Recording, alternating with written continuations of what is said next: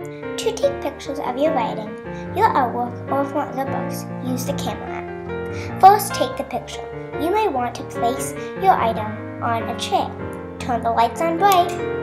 Try to line up the picture so it's straight. Take the picture!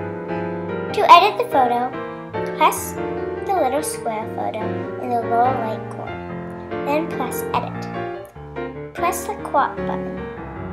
Then drag the corners to make the picture how you want it. Lastly, don't forget to press Done. It is written in yellow letters and in the top corner. Now to add the photo to your book, open Book Create. Press the plus to add something new. Select Add Photos. Choose Camera Roll. You can scroll up to find your photo. Press the photo. You can press the blue dots to make it smaller and bigger so it will fit on your page. Press the whole picture to move it around. You have it just how you want. That's it! Great job!